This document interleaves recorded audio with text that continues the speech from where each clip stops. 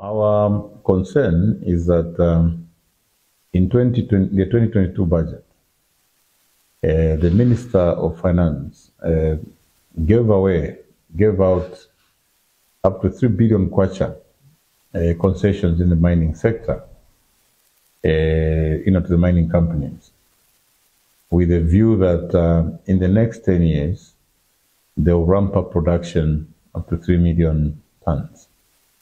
This meant that year by year, there was going to be an increase in the production of copper. And with the increase in the production of copper, we're going to have an increase in the supply of forex on the market. We are surprised that up to now, the second year, there seems to be no difference in the production numbers in the mining sector.